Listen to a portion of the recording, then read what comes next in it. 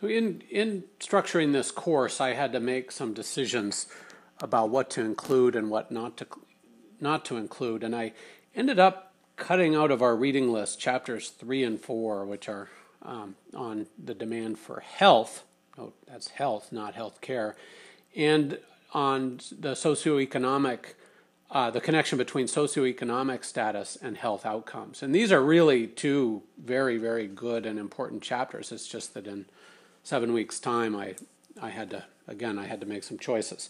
So I thought I'd just put up a screencast to give you a sense of what's in those chapters. And if your curiosity is piqued and you don't mind mucking around in a little bit more technical economic models than I've chosen to focus on this semester, then I encourage you to have a look at chapters 3 and 4. So underlying the demand for health care is the demand for health. And it sounds sort of obvious when you say it like that, but a lot of courses, including apart from the screencast, ours focus right in on access to healthcare, demand for healthcare. And the fact is, access to healthcare is just a small determinant of health. In fact, it's a very, very small determinant of health. Your decision to exercise, your decisions to eat right, your decisions to avoid smoking, to drink in moderation, these decisions will determine your health much more than whatever your health plan is. Now, you may choose to go skydiving with an older parachute that hasn't been inspected, and there are things like that you could do to jeopardize your health. But generally, if you're out there exercising, eating right, not smoking, not drinking, you might still get unlucky and get hit by a bus or get cancer or actually, when you think about expensive health events, having a kid actually is one of those things that is out there a lot. About half of us will probably have that. But if you weren't covered for insurance, having a kid is thousands and thousands of dollars. In our discussion forum, I'll talk a little bit about my experience in the infertility clinics for which we didn't have benefits. So I'll save that. But anyway, by the time you get into the healthcare system, a lot of us have well checks, etc., or go when we have some infection that needs an antibiotic prescription. But by the time you get into the hospital, you've either made some very poor lifestyle choices, or you've just been unlucky. You've lost that lottery that we're all exposed to: getting cancer, getting hit by a bus, whatever. Once you're in the system, you've really lost a lot of your health. I have this nice image of this patient that's obviously been in some terrible accident, and the doctors all around him. That's just there's an unluckiness there. I have my students in the version of this class that I teach to the undergrads at Pacific University. I have them read this article by Ford, Gushwang, Tsai, and Lee, 4 authors on it. It's called Low Risk Lifestyle Behaviors and All-Cause Mortality: Findings from the National Health and Nutrition Examination Survey, number 3, Mortality Study. It's in the American Journal of Public Health and was published in October of 2011. Anyway, in that study, it's a long period they're studying, and they have all these people that enrolled in the study like in the 70s or some long time ago, and then they track that cohort all the way through to 2005 or something like that, and they look at who died and who lived in that cohort, and they restrict it a little bit by age, so that we're just looking at people who would not have been expected to die because of old age.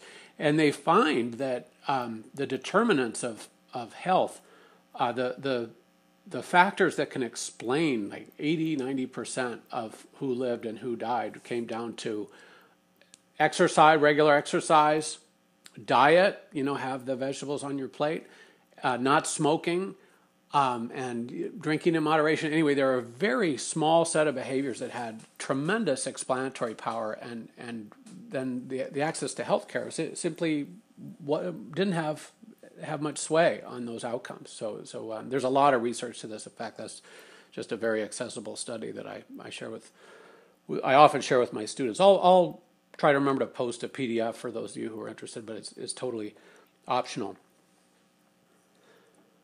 So in chapter 3, the Bhattacharya and his co-authors present this Grossman model of health, which is really a beautiful and quite brilliant model. One of those models you look at and you think, God, why didn't I think of that?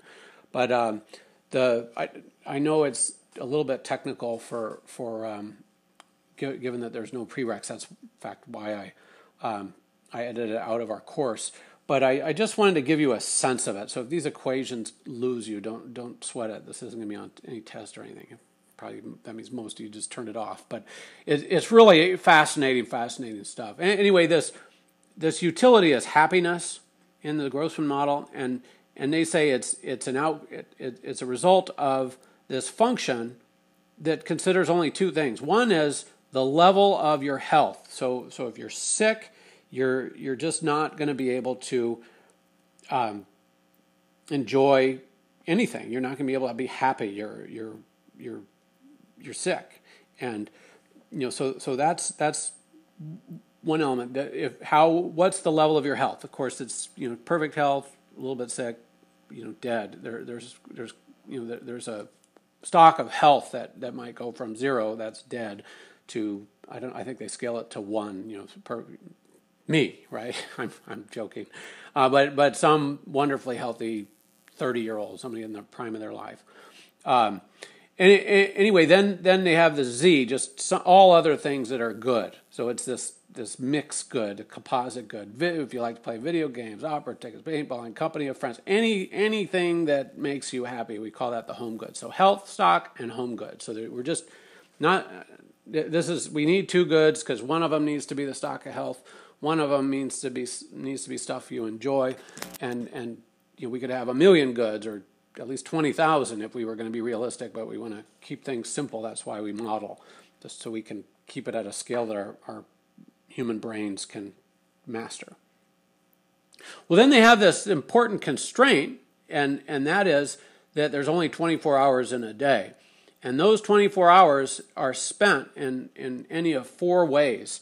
And, of course, if you spend 1 more hour working, it means spending one less hour doing something else. So this is a constraint, and this model captures our choices. Do we go out and exercise, or do we sit down and watch Survivor on TV?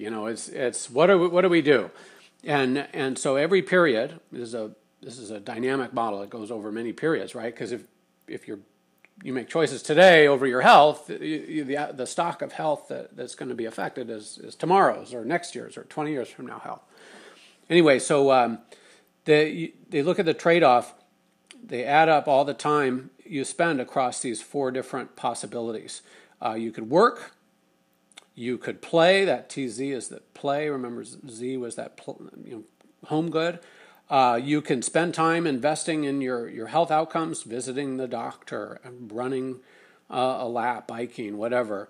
And of course, if you're somebody like me, your play largely consists of activities that are at least supposed to improve your health. Sometimes I injure myself while I'm out there biking or whatever I'm doing. But the goal is, for a lot of us, there's a lot of pleasure in the investments that we do into our health and playing. And that, the model is a simplification, and it misses stuff like that. Here you either do one or the other, not both at the same time. And then finally there's time spent sick, and presumably you can't enjoy anything if you're losing hours of a day to sickness. So that's the way this model is structured. And I'm going to just wave my hands at it. I don't need to beat it to death, and I'm coming up on 9 minutes. So. Here I've in the screencast, you could pause it if you want to, but I just they had a table that illustrated what work means. They're working at a power plant. In those chapters, they have Homer Simpson, just this guy making all these bad choices, and they run through the analogy with the Simpsons. It's actually sort of funny.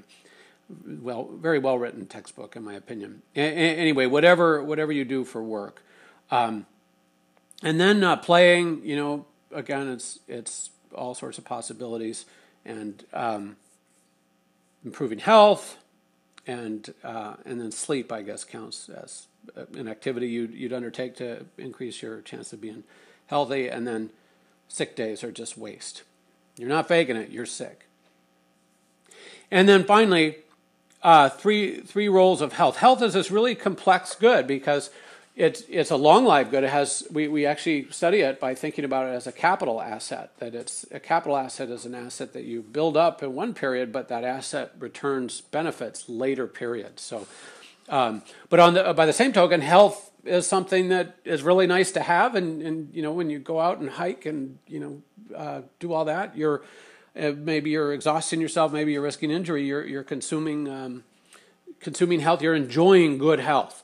But the important thing is the healthier you are, the more the productive time, that is time that's not spent being sick. And I guess they don't include work time as productive time, which is, work in this model, you work to get income so you can play and invest in your health. And then finally, it's a form of capital. So it's this really fascinating good to study. And again, just to beat a dead horse, deader still the key inputs into your health are not healthcare. It's exercise, diet, etc. So it's a really important model. Of course, the healthcare is that residual there if you underinvest in health. And then from there, this text goes on and studies the connection between socioeconomic status and health. And notice that sometimes socioeconomic status feeds into your health. If you have a low socioeconomic status, chances are you had a bad education. It's the way we fund education in most states is, local schools, public schools are their quality is better if it's a richer area, worse if it's a poor area. And then if you have a poor education, you can't necessarily make good decisions about health and a lot of things, and that status feeds into health. But there's all sorts of these in chapter 4. They go through each of these hypotheses, and they're all documenting how low socioeconomic status can lead to bad health. And in the research, in the empirical literature, we find that to be very, very true. That if you're born a poor African American person, your chances of living a long, healthy life are just tragically lower than if you're born a Caucasian female. We see African American males are particularly at risk of very, very sad outcomes, and in many cases it's their zip code where they were born that determines that. Anyway, that's a real interesting set of models, and they all are subsets. They all can be expressed in this Grossman model that they lay out in chapter 3. It's really a brilliant pair of chapters. A little bit technical, but and then finally, your health can lead to higher socioeconomic status. Right? If you're healthy and you can work and get a lot of money, then you have high socioeconomic status. So it can go either way, causally. And then finally, there's stuff that both determine socioeconomic status and health. And as the father of an ADHD child, it's really a sight to behold that this child is just has what we call a very high discount rate. That means the present is just so much more interesting than the future, and he's constantly making decisions that maximize his pleasure in the moment and really at the cost of long-term well-being, and long-term might be 2 minutes away from now. It's really an interesting disorder, and but a lot of Americans seem to act in a way that is not rational, in the sense that we have a very, very high discount rate relative to people that have grown up in other nations. And we see that in the low savings rate and all sorts of other behaviors.